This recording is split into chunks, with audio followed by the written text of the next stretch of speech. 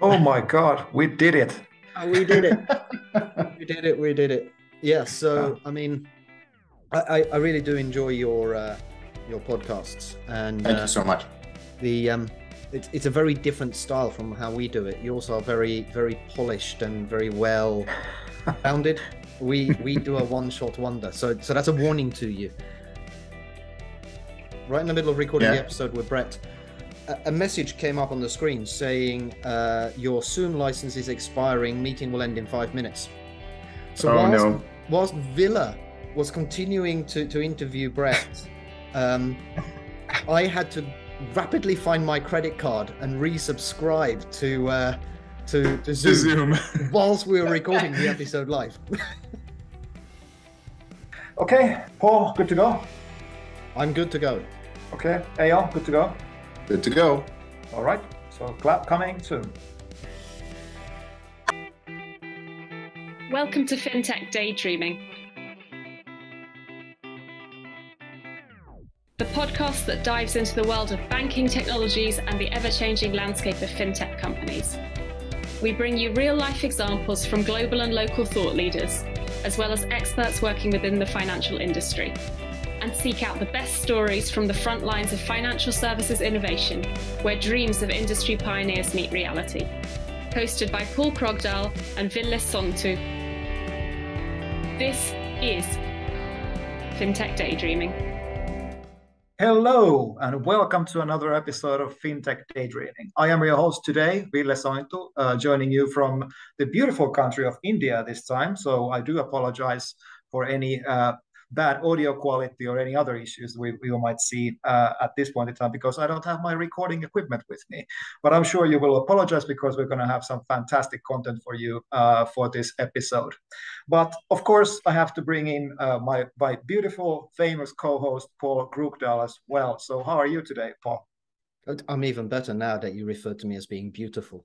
I Oh, mean, but you that's are. that really that sets it off. I'm almost blushing and feeling like a teenager again. So thank you, Villa. I mean, that was beautiful. Thank you very much. And I must say, with this new job you've got, you've turned in back into an international jet setter, right? You're just Yeah, yeah. flying and traveling all over the place. Are we not going to have a trend where you record an episode from a new city each time? Yeah, could be, could be. Where in the world is Ville today? So yeah, I've been traveling for a couple of weeks now. I still have a few weeks ahead of me, Yep. and then hopefully I'll spend some time in the Nordics again. But yeah, I'm enjoying being back on the road. It's good to be back. But hey, enough about us and the and how beautiful you are, my friend. So let's get to our even more beautiful guest who is joining us for to talk about all interesting fintech topics like open banking. So our guest today is Eyal Sivan, who is head of open banking at Axway. He's also known as Mr. Open Banking. He has his own podcast, and I'm sure he's gonna tell us all about everything he's up to and why he is here today. So welcome, Eyal. How are you? And please give the audience a bit of an introduction. Sure, Villa. Thank you. Thank you, Villa and Paul, for having me on the show. It's quite a pleasure to be here. I'm usually on the other side of the desk, as you said. Um, by way of introduction, my name is Eyal Sivan. I've been in IT for almost 30 years, since I was a teenager. And most of that time was spent being a software architect. I had a startup in the 90s. Most of my career was working with a large Canadian bank, CIBC, which was a wonderful opportunity to learn a lot about banking and large IT systems. And then a couple of years ago, I discovered open banking. I fell in love with the whole idea, decided that I really needed to dedicate my career to the space, made the difficult decision to leave the bank, and ultimately joined Axway as their head of open banking to help sharpen our focus on the open banking space. Axway is a company that's been at the integration challenge for over 20 years. And I'm bringing to them what we see as really a unique opportunity that I'm sure most of your listeners are aware of in open banking and how it's radically changing financial services forever. Absolutely, and really great to have you.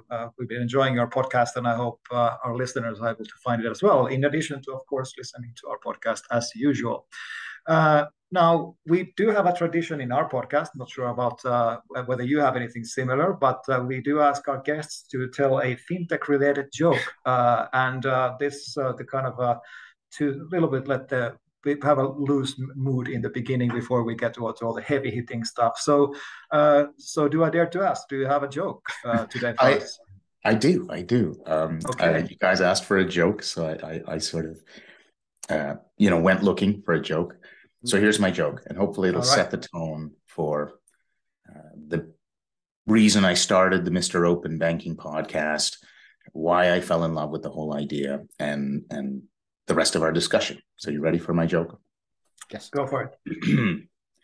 So I got my hands on this new fintech app that was going to aggregate all my financial data and accounts together from lots of different institutions. So I opened it up and I set up an account and I connected all my different assets and accounts and data from different places using open banking APIs. And I finally got a complete picture of my financial position all in one place. And the great news was the app says that I have enough money that I can basically stop working until I die, as long as I die on Thursday.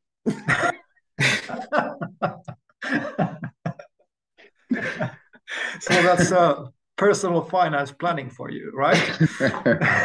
I like that joke because I think it speaks to the balance between automation and digital technology on the one hand, but the inescapable human aspect of finance on the other.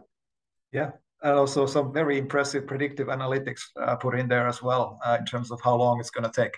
So yeah, really a good way to open the episode, because we're going to really be going into this open banking topic from a completely different angle. Now, we've been talking about all the usual things during our 5 seasons so far of Fintech Daydreaming, including open banking, embedded finance, and all of this stuff. But I think we're going to have a bit of a different conversation about a familiar topic today. So let's get started by kind of asking the obvious question in order to set the scene a little bit for the open banking conversation. And that, of course, is that what is open banking to you, to set the framework for today's discussion? I mean, open banking can be many things, but let's hear your perspective into it. It's funny how much adding the words "to you" at the end changes the nature of the question. What is open banking is a question about definitions. What is open banking to you is a personal question. Yeah. So really my personal answer is really unique. And I think everybody who's involved in open banking has a different way of getting there, and it means different things to them. For me, I've always had sort of 2 sides to the way I look at IT. And IT is something I've been involved in, as I said, for most of my life. There was the livelihood part where you're trying to have an interesting and rewarding career and build amazing things and work with amazing people. And then the other part is the larger philosophy of IT and the way technology has the capacity to mold and change society. And how do you shift the balance of those changes to the positive? I'm old enough to have watched the internet grow from literally nothing. I remember the day they added image support to HTML. I was there on my PC, on my IBM PS2, I think, that, writing the code to put those images in. And it's been amazing to watch the effect the internet has had on society, from a very positive one to a negative one, to a positive one again, and maybe sort of negative now, people talking about tech monopolies.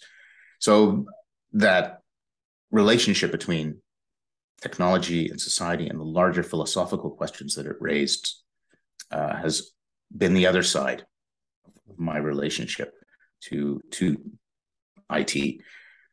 When I discovered open banking, it was like these two worlds collided. It was, on the one hand, the exact technology that I had spent my career learning and building. APIs, bank systems, how do banks talk to each other? These were things I did in my everyday job all day long for years and years. And then on the other hand, you had this incredible shift in how bank systems were expected to relate to each other and to their customers. You had governments standing up and saying, you guys can't be monopolies anymore. You can't be slow. The idea that our methods of ordering taxis are more advanced than our methods for managing our money, that's a little ridiculous. And the way to solve this is through technology. Essentially, a way to create a more fair, just, effective, profitable economic system. The answer lied in these APIs and related technologies. So I looked at this and said, wow, this is amazing. This is an opportunity to combine the livelihood part with the meaning part, the philosophical part. Oftentimes, it's hard to get that from your professional career, that a lot of people, they look to hobbies and other things to find that sense of meaning. Open banking to me is an opportunity to combine my career with a profound sense of meaning and reward. So it means a lot to me. If I take a step back from that, and this relates to the philosophical side, I love that open banking is fundamentally a non-zero sum game. Mm-hmm. The idea that everyone wins is very attractive to me. I'm very interested in non-zero sum systems and complex adaptive systems, and those ideas being brought to bear on the banking system is an incredible opportunity, right? And it's worth noting, I say this all the time on the show, but I'll say it here. It's not just one party or the other that wins, like in a zero-sum game or in what you might say traditional banking. The banks win, the customers win, the regulators win. Everybody benefits, and the fintechs win. So all four participants in this game are winners if it works. So it really does raise all boats, and that to me makes it representative of the best of the internet and the best of what IT has offered us so far. Okay, so let me pick up on something you just said there, which is that it's a win-win-win-win opportunity for everybody involved. Now, I mean, full disclosure, and of course, our listeners already know that I'm a recovering banker myself. So I just recently left my previous employer, who happened to be a bank, and I would describe, at least in some parts of the bank, the enthusiasm towards opening up APIs and working with partners as something of a regulatory pressure. Partly, of course, there were many parts of the bank who realized the opportunity, but the very common things you heard inside a bank is that this is something that we just have to do because regulation, in particular PSD2 in Europe, is making us do this. And of course, the execution in many parts, not only in my former bank, but also in many banks across the European regulatory area, has been the execution has been matching the enthusiasm, so to say. So they will do the bare minimum to comply to the regulations. This, by the way, is not my former employee, because actually they did way more than that, so they did a good job. But many banks just did the bare minimum because they didn't really see the opportunity. So if you'll be talking now to a banker saying that there is no opportunity to open banking, what would you say that to convince them that this actually is a win opportunity for the bank as well? So a few notes there, and I have to confess I'm stealing some of my guests' answers to exactly that question. First of all, this idea that it is the bank's decision as to whether they will allow the customer to do this is a fallacy. That's exactly what the heart of PSD2 and other open banking regulations effectively declared. This data is not yours. It belongs to the customer, and they have a right to share it with whomever they choose. Yeah. So I think first they have to understand that this isn't really your choice. This is something your customers want, and something your customers, in many cases, have a legal right to. The second thing is, customers have been taking your data and sharing it with other people since long before even computing. It's called statements. When they need a loan, when they need to get a mortgage, perhaps from another provider, when they need to prove something to their accountant, they take their statements, which is your bank data, and they awkwardly print them out on their printer and then put them in a manila folder and go over to their accountant and say, here's my bank statements. So this idea that, oh my God, why would I, allow them to do this? This is just what they're doing now. You're just making their lives easier, okay? You're making it so they don't have to print it out on paper and put it in a manila folder, which you'd have to be pretty old school to defend that level of friction. But really, your question is about opportunity and whether you can convince a bank to see the value of data sharing just as a business proposition, never mind what the customer sort of wants. I think that there is extensive evidence at this point that there are massive opportunities from data sharing that have nothing to do with regulatory compliance. And I agree with you completely that the banks that approached this as a compliance exercise and limited their investment to the bare minimum are really missing the boat here. What open banking fundamentally does is tear down your walls built around your distribution channels. Traditional bank thinking says, well, if I want to do business with my customer, I have to do it through one of my channels, either a branch or a call center, or of course, more recently, online banking, mobile banking, and so on, various digital ways. But it has to be branded me, and they have to log in through me. And I get very nervous every time they go to some fintech and, heaven forbid, share credentials or even grant tokenized API access to get the data out of my silo and over to them. That's a little crazy if you understand internet dynamics. The whole point of having a common standard and tearing down those walls is you now have access to this enormous ecosystem that you simply could not get to before.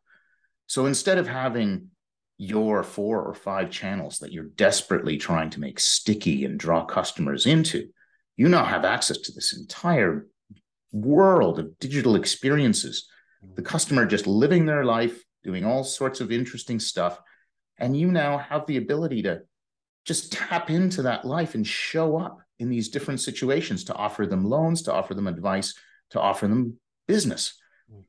That is a whole blue ocean, as the saying goes, of opportunity that you just had no access to before. It was literally impossible.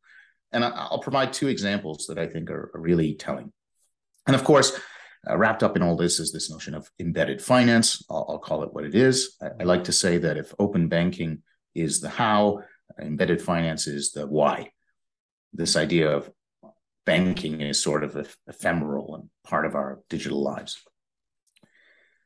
One example that goes way back to actually pre-PSD2 days, comes from the Open Bank project, was a banking app for the blind. And I love that example because from a business point of view, it doesn't make any sense for any individual bank, even a large bank, to create a specialized channel for the blind. It's going to cost you a lot of money. You're not going to have that many customers who are in that situation. And there's no way you could justify it from a business point of view. But if there was a single banking app for the blind all over the world, and this app had the ability to tap into banking data from banks all over the world, Well, we're back to this wonderful non-zero sum outcome.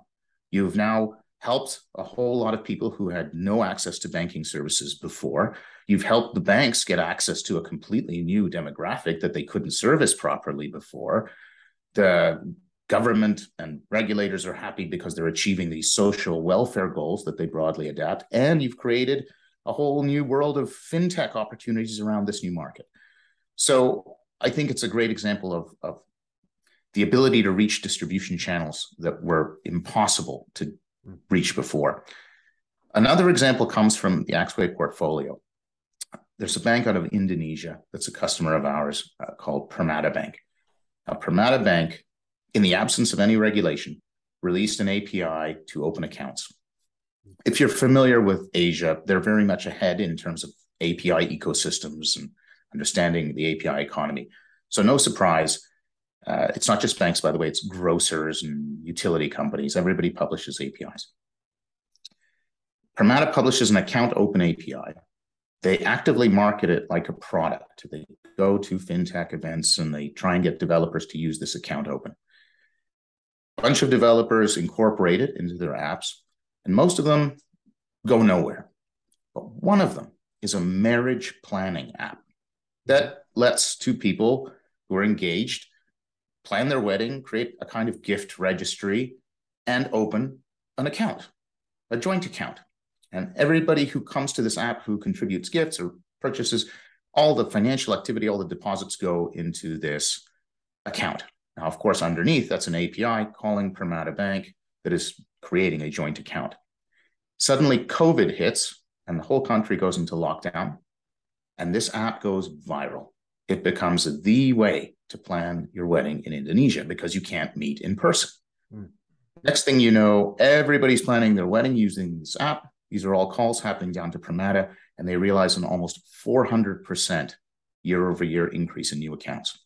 So that's not 10% or 20%. That's 400% increase in new accounts through a channel that had nothing to do with banking.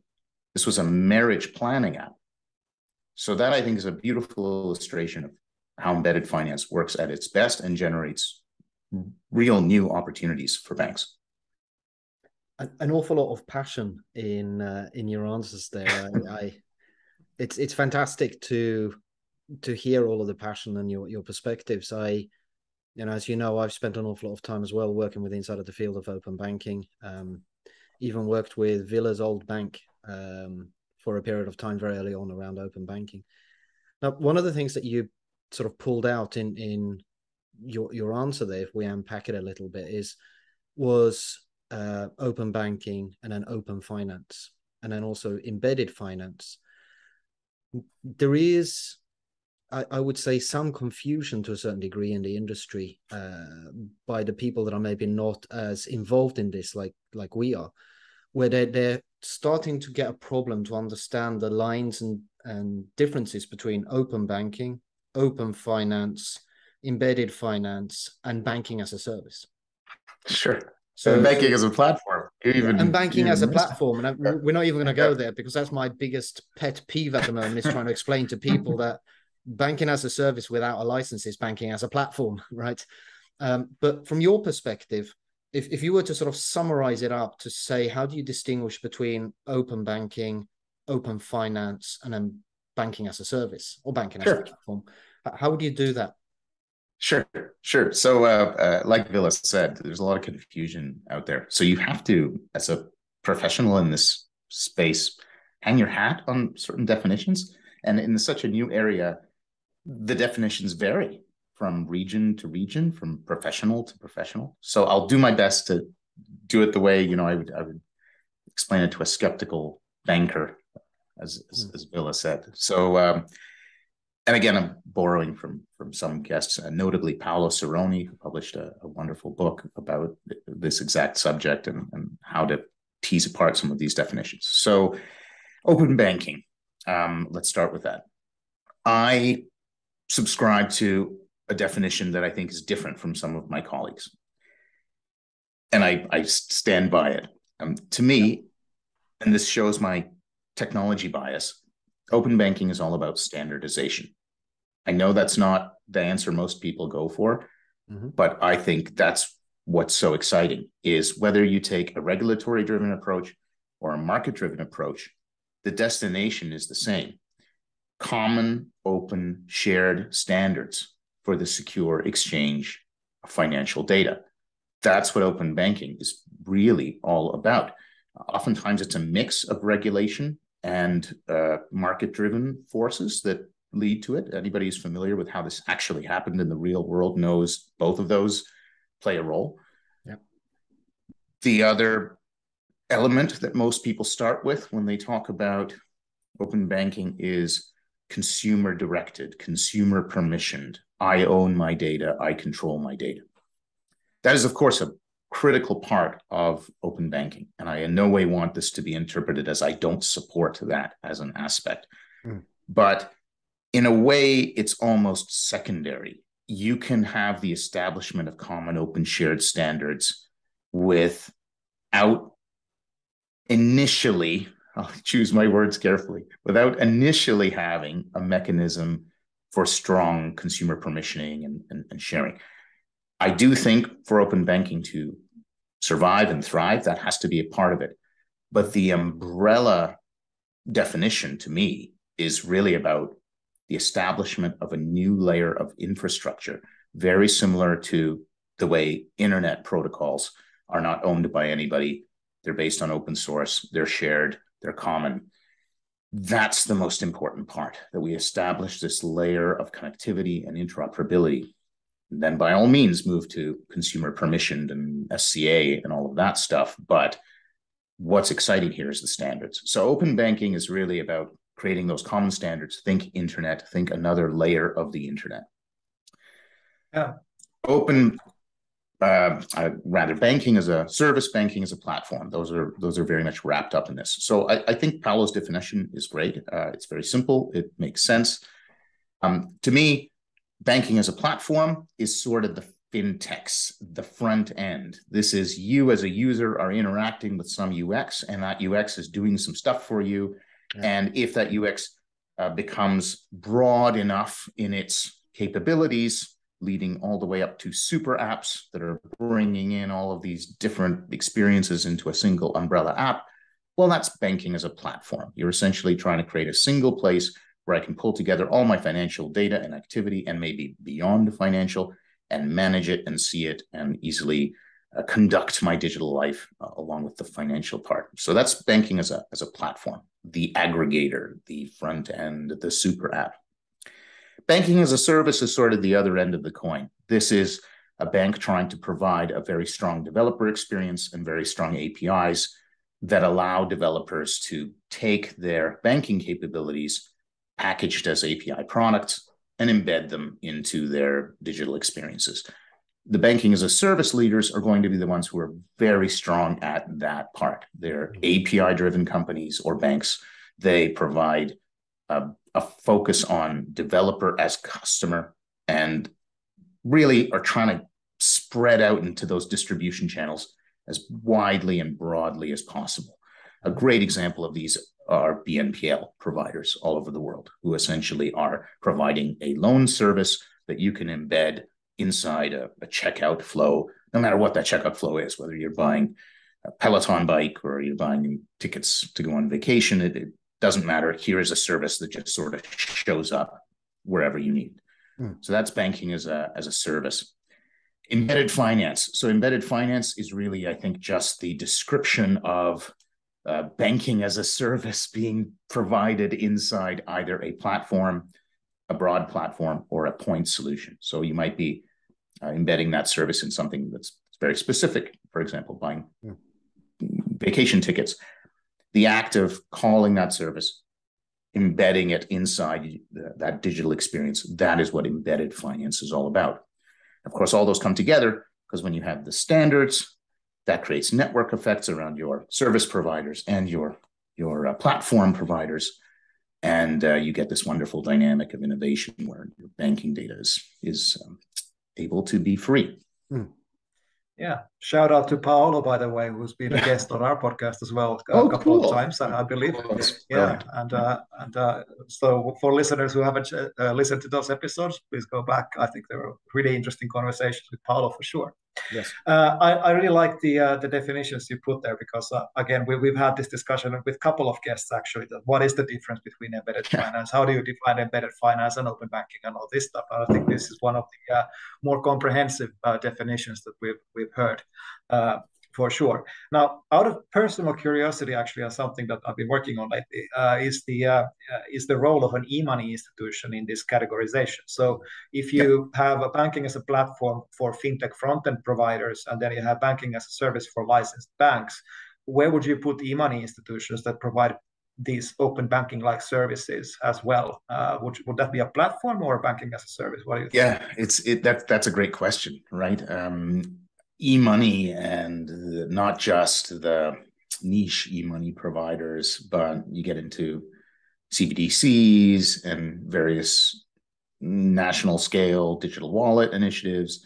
Even the European Union has their own e-money initiative, and they're trying to align it, it seems, with PSD3. Where do you put them? I don't think it's unique to e-money providers. I think there's a few intermediary players, like aggregators are another example, where they are participating in the ecosystem and providing certain critical aggregation mechanisms, whether that's e-money doing it on the payment side or aggregators doing it on the read data side. And you have to start to recognize those roles. So I think we're still teasing out exactly what those intermediary roles are. I don't think they fall cleanly into one side or the other. If you look at FDX, which is emerging rapidly as the North American standard, they have a role defined for an intermediary. This is unique to them compared to the European standards, or CDR has something similar, but none of the PSD2 standards, nor the UK standard, have an explicit definition of an intermediary role. So you may see that happening in PSD3. As to where would they fall, sort of service platform, I think it's a function of your business model more than anything. So if you're an e-money provider and what you're doing is providing a front end and saying, I've created mechanisms that allow my e-money to be used in lots of different experiences somehow, well, you're probably more of a platform.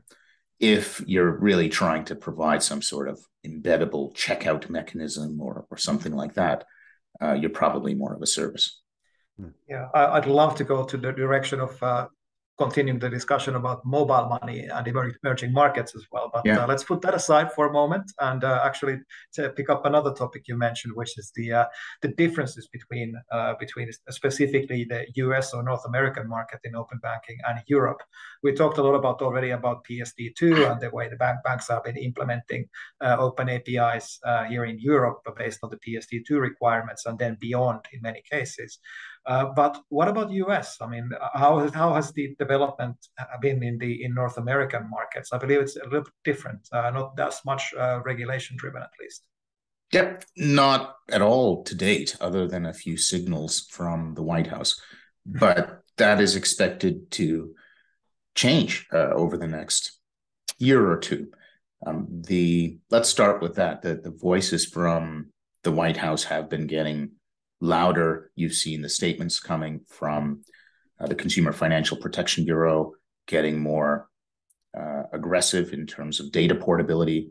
They're going to be looking at Dodd-Frank. I think it's Section 1033 that talks about consumer rights to data portability. So this sleepy section of Dodd-Frank in light of open banking is now getting a lot of attention.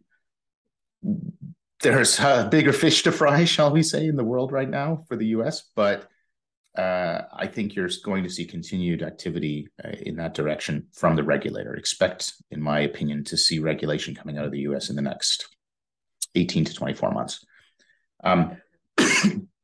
Plug for the show. The next episode is going to be all about open banking in the US.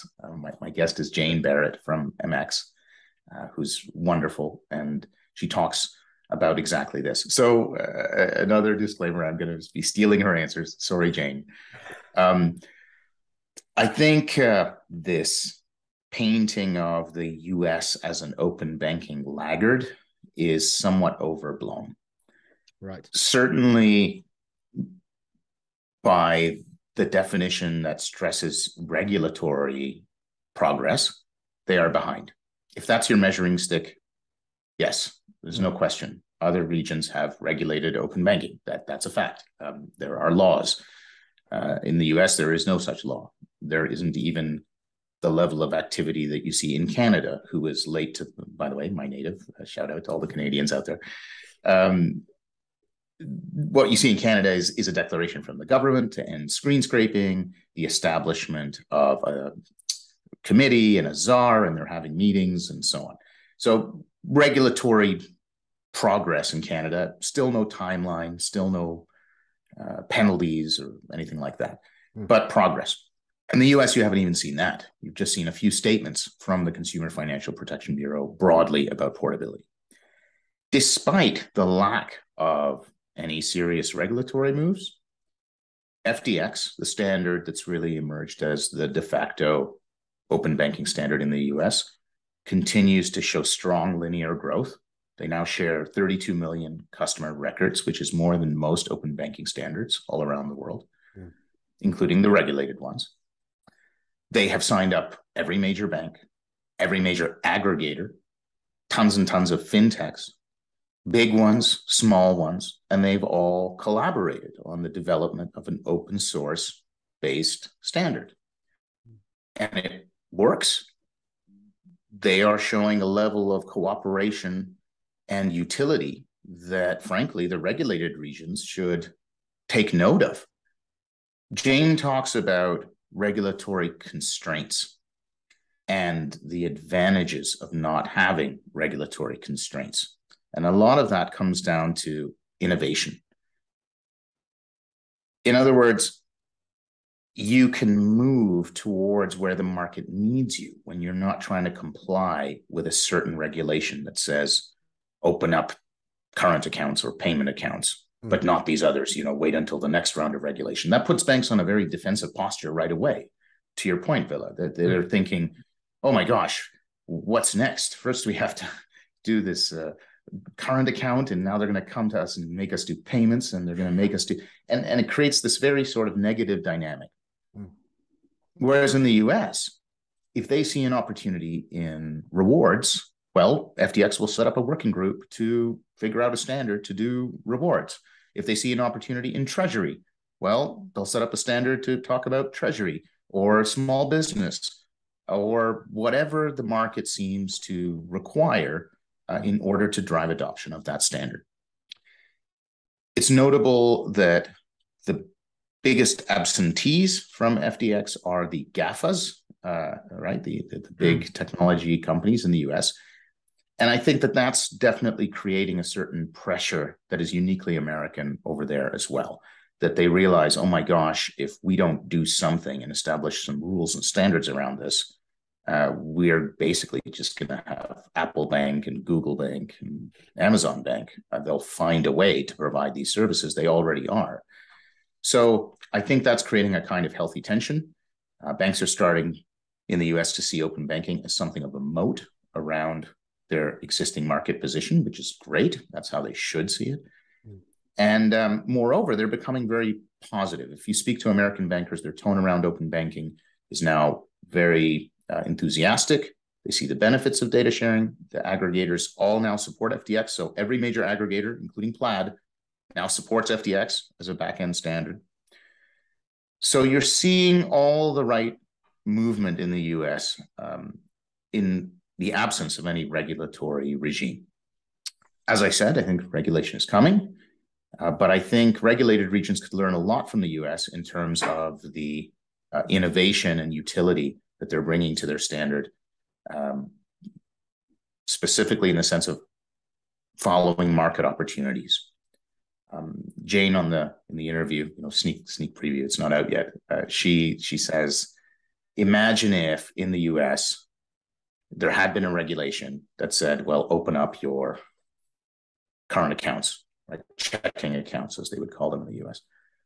How much innovation would that really lead to, right? It's like, well, okay, you could do some kind of PFM apps and maybe some loan adjudication, but you're missing out on all of this other stuff that you could be doing because you're focused on this very narrow scope that the regulator has defined. So I think for every region, finding that interplay between market-driven and regulatory-driven is not only critical but unique to every region.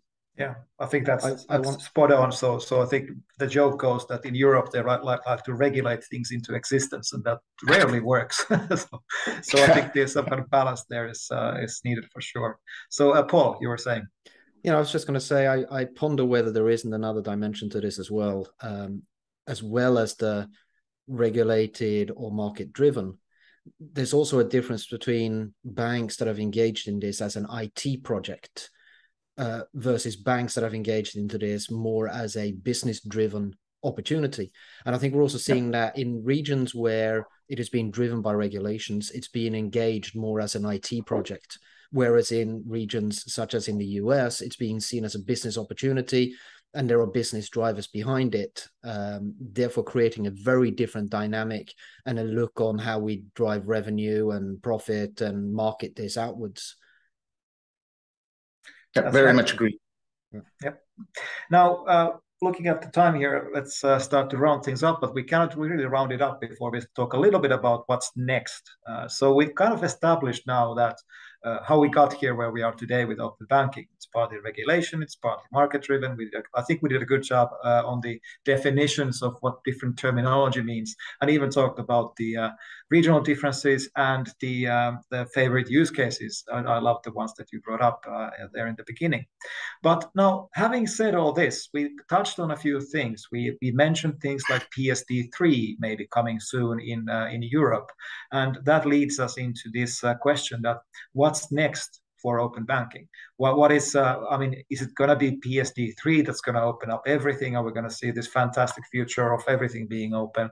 Is it going to be the Open Finance Act in Europe?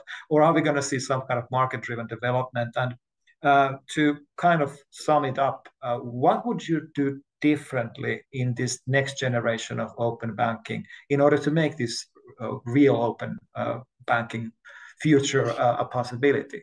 So kind of an all over the place question, but again, turning the page, what would you do differently? What do we need to do to get to the next level in open banking, and when do you see this happening? Yeah. So let me take them in reverse order. The PSD3 question, then we'll sort of zoom out and talk about open finance, open data. On the PSD3 front, it's very interesting to watch. It's a particular region, yes, the birthplace of open banking in the form of PSD2, but with some expected missteps being the first relative to other approaches to open banking. So I think that that's been broadly recognized that PSD2 could have done things better in a lot of cases. And I think Europe, having seen what the UK did, having seen what Australia did, and then Brazil, and now the US and Canada, they're looking in the mirror and going, oh, well, yeah, some of that stuff would have been a really good idea. And they're recognizing those gaps. It's nice to see the dialogue between the European Commission and the European Banking Authority, I think, right, the EBA. If I recall the timeline, it was end of last year, like October of last year, that they published, the EC said, yeah, we've got some problems with PSD2, and they published like a call for advice or something to the EBA, and then the EBA responded. I thought I think what is in some circles, like our nerdy circles, is called the opinion. So the EBA publishes the opinion, which was sort of their list of, hey, Commission, this is the stuff you should be doing.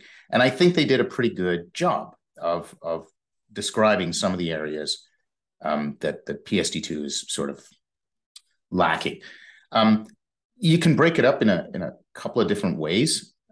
They talk about structural improvements. We've already mentioned one of them, and that's this explicit role for an intermediary, whether it's an aggregator or somebody doing payment initiation in the middle of a chain. They talk about you have to start defining some of these e-money providers, as you said, Ville and others. So that's part of it, and I agree. They talk about things like liability and liquidity, and even how those things get wrapped up in technical issues like strong customer authentication. You have to be able to technically trace the movement of data if you're going to come up with a liability model that spreads that risk and holds parties accountable. So it's great that they're looking at that question of liability and liquidity, which are different but related. The technical side, which is my bias, that's what I do for Axway all day. That's my career. I love that they loudly called for a common API. Finally, right? I think that was the big miss in PSD2, was they sort of let every region go off and do their own or join a consortium of their own, and they came out very different. So you have Berlin Group, and then so STET, Polish API, things showing up in different regions. Even the new next-gen API from Berlin Group is quite different from the old one before. So there wasn't enough prescriptive discipline, in my opinion, around the actual APIs, compared to the UK, who was much more prescriptive and, frankly, demonstrated a much better result with the ability to measure the behavior of the ecosystem. So I think loudly declaring you need a common API for the EU is great news. It's going to take some work, but you will be better for it in the end. Very much related, a dedicated interface for third-party providers. So they talked, in their opinion, about you can't just take your mobile banking and say, this is now what the TPP gets because I want to do the least amount of work and get to compliance. That is no longer acceptable. You have to have some sort of dedicated interface for developers to be able to interact with your bank, and in a genuine way, the way you would treat other customers. I thought that was also a great statement and needs to be done. To your point, Ville, alignment with digital wallets and e-money, they talk about that. Alignment with the EM, I'm going to get the name wrong, EMA or something. There's a monetary policy being put in place in Europe as well. So they're trying to get those two aligned, which I think is great. So lots of great great commentary on where PSD3 has to go, right? Some of the gaps that it has to fill in. I think there's still some missing pieces, and those pieces are tricky. So no surprise that they're not there yet. They don't talk as much as I would have liked about alignment with digital ID. To me, there are three major pillars that have to come together in order to build this open banking infrastructure. One is open banking, which is to say the standardized APIs and related security mechanisms for capturing consent. The other is payments and the whole story that goes with payments and instant payments and e-money initiatives and mobile money initiatives and how essentially you pay for things in a given environment and a given region. And then the third is digital ID. Yeah. The key is bringing these three pillars together. So I would have loved to see them talk a little more in the opinion about digital ID and how it was going to get wrapped up in this PSD3 improvement. The other, the other one was reciprocity. This is starting to come up in the US and in Canada. To what extent should the standard explicitly talk about reciprocity? This is a fun dinner conversation with open banking people, because I don't think anybody is really saying realistically, I don't think anybody but banks are saying realistically that, hey, if I share my money with my data with a fintech, they have to share their data with me. That is not a tenable position and sort of goes against the principle of the customer gets to decide. Yeah. But in the interest of creating something that generates this non-zero sum benefit, would it be okay for you to regulate a prompt to the customer to say, hey, you've shared your data in one direction. Did you know it was possible to share your data in the other direction? Perhaps you'd like to consent to do that as well.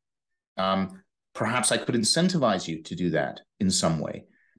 I think it's important to build mechanisms into the standards that allow banks to sincerely offer valuable things to the customer as part of a one-way consent flow to incentivize them to go the other way. It has to be in the customer's control. But I think the corollary to that is that, yes, I for one believe that TPPs should face some degree of obligation to share their data as well, right? To sort of say this is a one-sided coin, and banks, there's this role of banks that have to share their data, and then there's this role of TPPs that's going to receive the data. TPPs have lots of valuable data too. I don't see why they're sort of exempt. And if you look at Brazil, it's really interesting. They sort of solved that problem in a very simple way. The TPPs are also banks, so they're automatically regulated. Now, of course, this leaves a gaping hole in their ecosystem, because if you're just a TPP, you're just a fintech, you can't get that paper that's going to let you consume data. So this is hampering their growth. But at least they're saying, hey, if you're a data consumer, you have to be a regulated entity, and you have to be able to have the capability to provide data. So I'd love to see some reciprocity stuff too. And then finally, an easy one, but it'll take years, is cross-standard interoperability and international interoperability. Yeah, yeah. Wow. I mean, last episode we had a kind of thing in the end where we decided that we just opened up so many topics that we need to kind of do an episode on each one of them.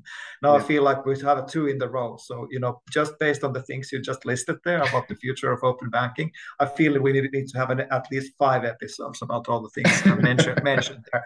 Oh, it's a really, really interesting. I'll guest host with you guys. Bring me on. Let's do it together. Yeah, let's do a collaboration. We did discuss the whole option of, for certain episodes where we do bloom out like this, with so many other additional things, possibly doing an ad hoc LinkedIn live session on the back of the podcast episode. So maybe it becomes a new trend for us when we have fantastic guests like you join us with so much fantastic information and points of view. Absolutely. I mean, let's absolutely take that to the next level. I think we absolutely can do that. So just to kind of round up, I think we kind of actually did a good job in terms of kind of having from the start of defining open banking to all the way to the future, and the things that are going into the right direction, and some things that might not be working out currently. And we also established that we have a lot to talk about in the future as well. So again, I think it was thank you again for a great conversation. And time really goes fast when you're having fun, like we say on the show. So Eyal, I mean, we always like to give a chance in the end to basically, continue plugging your podcast, I suppose. But how will the listeners be able to get in touch with you? And what else would you like to tell about yourself and the things you're doing? Sure. Thanks, Ville. You can find me on LinkedIn. I'm very, very active on LinkedIn, but really my primary sort of source of publication is the podcast. So listen to Mr. Open Banking. We're in the middle of season 3. We've got now 40,000 regular listeners, which blows my mind, from all over the world. Give it a listen. I hope you enjoy it. And if you're interested in what I'm doing on the software side, check out Axway. We've recently created a pretty amazing open banking solution, which we piloted in Brazil and have now brought to North America, and really want to bring to the whole world to help accelerate this whole revolution. So find me, ask me things. This passion extends beyond a single interview, I assure you. All right. And thank you again for being a fantastic guest. Another long episode for us. I think we're almost hitting the record here, which is always a good sign, because there's a lot of things to cover. But great. Again, thank you. And thank you to our listeners for sticking with us for another episode. Now, do remember the usual things. Hit the subscribe button, hit the like button, and especially please comment especially on the videos, and give us a review on the podcast platforms. This helps out tremendously. And of course, as usual, tell your friends. This fun discussions we're having with our great guests here. And with that being said, we will be back in 2 weeks with another episode. But until then, this has been Fintech Daydreaming. This is Fintech Daydreaming.